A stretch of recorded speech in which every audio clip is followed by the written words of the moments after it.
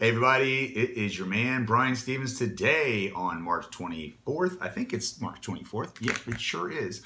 So I wanted to address a couple of concerns and questions that my clients have posed to me, and that is they're afraid of letting people come into their house, and or my buyers are afraid of going into other people's homes because they don't know who lives there, they don't know the where they've been or anything else. So me, as not just their trusted advisor and realtor, but also their friend, their voice of reason, another fellow human being that's going through the same things as they are, as in the fear and, kind of freaking out every once in a while, walk into a store to go buy an essentials of food or milk or whatever it may be. So listen, these people have real fear and real concerns about their well-being, their children, their parents, themselves. So I really think that now is the time for us to really listen and understand, yes, we all need our listings to sell. We need our buyers to buy because that's how we make a living. But we can't make a living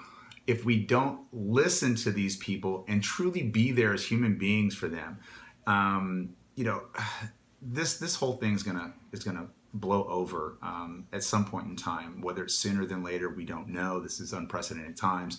So as I said yesterday, now is the time to serve. Now is the time to reach out to those, send notes, make a phone call, not a text message, and reach out and touch base with them on a human level and ease their fears. Let them know that it is going to be okay and that you can say, this too will pass. If you're religious in any form, you can tell people, listen, God is never too late. God creates a way when there is no way, and this is that time and where we have to trust and believe in that. So let's all believe together. Let's all join hands and help each other through this, and know that our buyers and sellers, our clients, people in this world need someone to turn to. They need a voice of reason. They need a soft, loving voice to let them know it is okay to freak the heck out right now because it's all going to be okay. So with that, I'll see you later. Have a great day. Peace.